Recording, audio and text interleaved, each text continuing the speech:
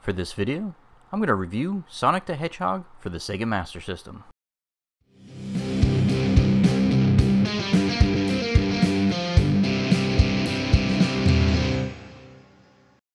Revisiting Sonic the Hedgehog for this review was very rewarding.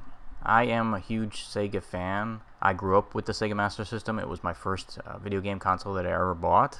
And a lot of people are probably scratching their head because I was one of the few Americans that actually bought a Sega Master System. It was largely rejected over here. The game console itself was actually a huge hit over in Europe and South America, but for some reason, poor marketing and distribution killed the system here in North America. When I was a kid in school, everybody was buying the Nintendo Entertainment System to play Super Mario, but I've always been that outsider that never fit with the Nintendo community.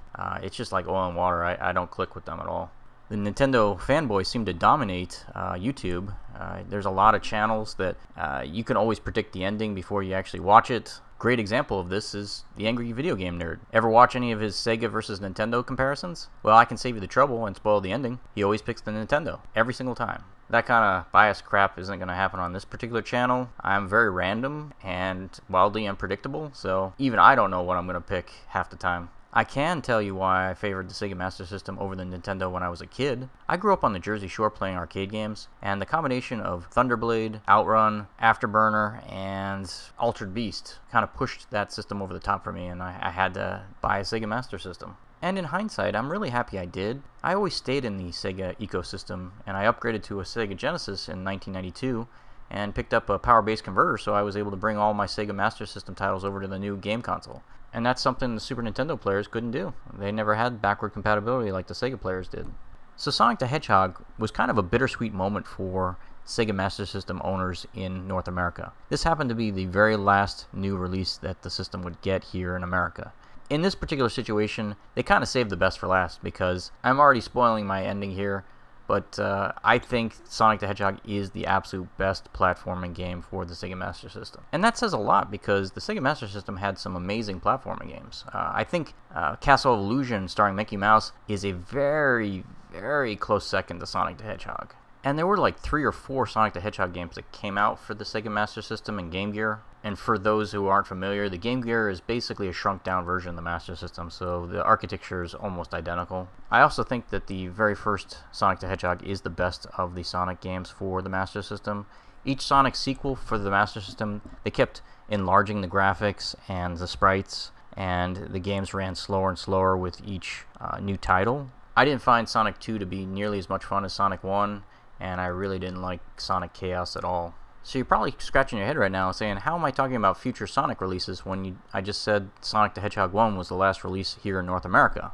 Well, after Sega of America phased out the Sega Master System, I learned that the Sega Master System was not a region-locked game console like the Genesis. So I started importing games from Europe from a company called Telegames. They used to sell Americans games imported from overseas, and even though the Master System was officially dead by 1992, I was still buying new releases for this game console all the way through about 1995. What I think was genius on the part of Sega was they didn't just shrink down the graphics for the 8-bit versions of Sonic the Hedgehog. Sonic the Hedgehog 1 for the Genesis is completely different from Sonic the Hedgehog 1 for the Master System. While the gameplay and the controls felt familiar, the level design and the zones were completely different between the two games. So they gave you a reason to own both the 16-bit and the 8-bit versions of the game, because they each provided unique experiences, and they really do complement each other well in your video game library. Sonic the Hedgehog for the Genesis plays a lot faster, and there's a lot more corridors and tunnels for the spin attack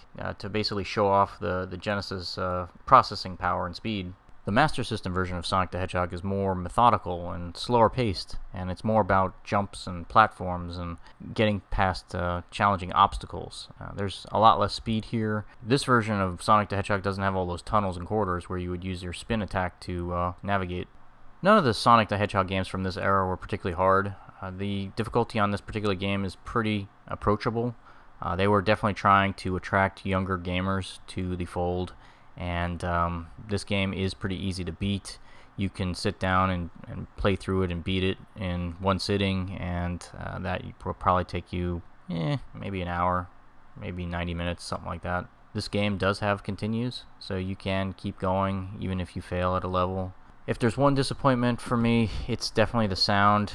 You see, the Sega Master System over in Japan had multiple sound processors in the game console. They had the standard sound chip as well as the FM synthesizer chip. Most of the early releases like Outrun and Altered Beast and Double Dragon, they had dual soundtracks built into the game cartridges. When you played games with that FM synthesizer chip, oh man, the sound quality was amazing. It sounded a lot like the Commodore Amiga, which was a high-end multimedia computer at the time. Unfortunately, the American Master Systems never got that FM synthesizer chip. It was a cost-cutting move that really hurt the system, in my opinion. Because both the Game Gear and a lot of the newer Master Systems did not have that chip, they stopped programming the FM soundtracks into the cartridges on the later releases, and Sonic the Hedgehog would be an example of that.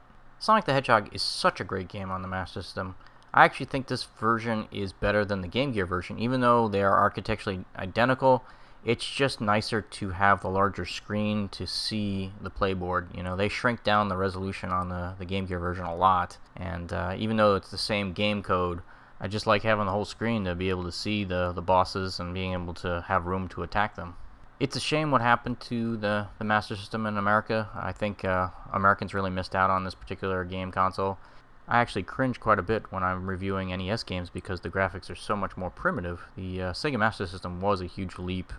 It was certainly the most powerful 8-bit game console, and it really did blow away the NES for graphics. People don't realize that the NES, by the time it got to North America, it was pretty old. I mean, I think the Famicom came out in like 1983. It was designed to be a peer of like the ColecoVision and the Atari 5200. The Sega Master System architecturally just blew it away.